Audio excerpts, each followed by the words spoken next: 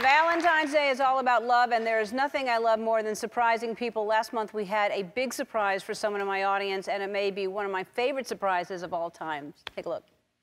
As you know, my birthday is this week, and I've been getting a lot of amazing letters from my viewers. Thank you. So I want to read one of the letters that I've gotten. Good morning, Miss Ellen. My name is Noah Copeland, and I'm a supply officer in the United States Navy. First of all, I want to wish you a happy birthday. I'm currently deployed overseas, but I make sure my girlfriend keeps me up to date on what's happening with the show. My beautiful girlfriend, Maura, has got to be your biggest fan. She watches your show every day, and I know that you're the reason that she's been able to get through this deployment. I was supposed to come back at the end of January, but things keep getting pushed back, and now I'm not sure when I'm going to be home since I can't be there with her. I know nothing would make her happier than getting to celebrate your birthday with you at your show. Either way, thanks for keeping my girl company while I'm away. We love you. And Maura's here. Come here, Maura.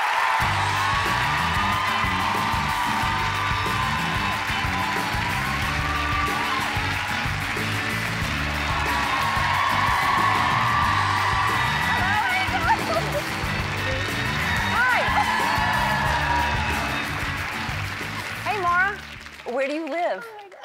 Oh, here, let me give you that.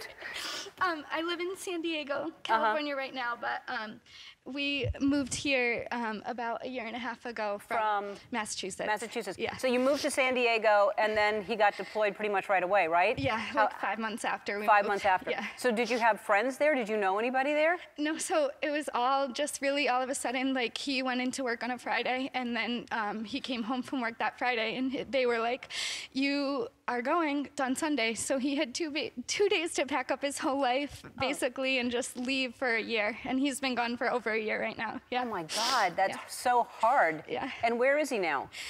It's called Diego Garcia. It's an island like in the middle of the Indian Ocean, and there's it's like a military-owned island. So even if I wanted to go visit, I can't go visit him, and he can't and come you can't home. meet halfway or anything? No. Oh my God. So you watch the show, and does he also watch the show, or do you make him watch the show? No, I'm like a huge fan. I can't even believe this is happening right now. But because I'm such a fan, I made him a fan. Basically, we've been watching together while he's been away. I will FaceTime him when I'm watching, and wait, you're FaceTiming while you're watching the show, and so he's watching it with you FaceTime? Yeah, yeah. That's expensive, isn't it? I know. That's so sweet. All right, and so when is he coming home? He just said it keeps getting pushed back. But yeah, we don't know, especially because the government just shut down. All the flights that were leaving there got canceled, and he can't leave, so I have no idea when he's coming home. You know, the ripple effect of the government getting shut down, you think it's one thing, and it's like, even that's horrible. It's really sad. All right, well, he said he wanted you to be at my birthday show, right? Yeah. This is not my birthday show, but I want you to be at my birthday show. No way. So bring Maura the tickets to the birthday show. What? Yes!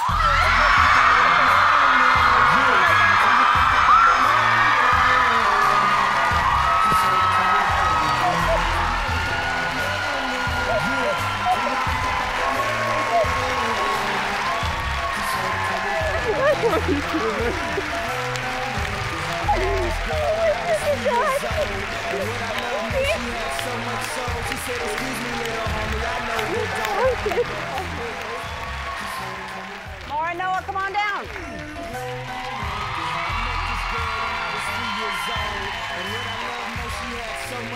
She said, excuse me, little homie, I know you don't know me, but my name is Wendy, and I like to blow trees and I never blow off.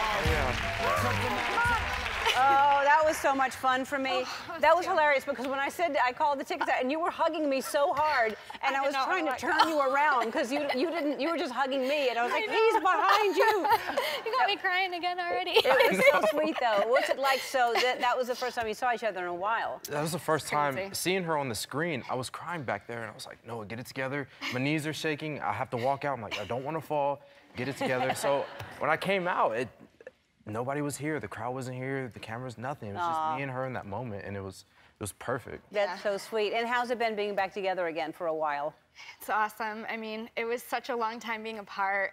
I just am so thankful that you guys gave us this opportunity to just be together again, and I'm just so happy he's home. It's so nice spending our time together. And so you're home for how long? For 2 years. 2 years, and at some point you'll be deployed again? Maybe. I don't know. I haven't checked in my job yet, so don't know yet, but hopefully I'm just here for the next 2 years so I can spend as much time with her as I can. That's so great. We had you back because you're such a cute couple, and it's Valentine's Day. What plans do you have for Valentine's Day? Our big plans, we really don't have any. However, we're going to go to the store, get some food, cook dinner, you know, throw our phones away, turn the TV off, and just reconnect. You know, we've been gone. I've been gone for a year. Yeah. And I just want to reconnect with her. You know, the little things are what's important. That's the best kind of night. That is going to be great. All right, we got you a little something. Oh, that's so cute. That's cute, right? Yeah. All right. And also, our friends at Shutterfly love supporting military families. They want to help you create memories by giving you $10,000.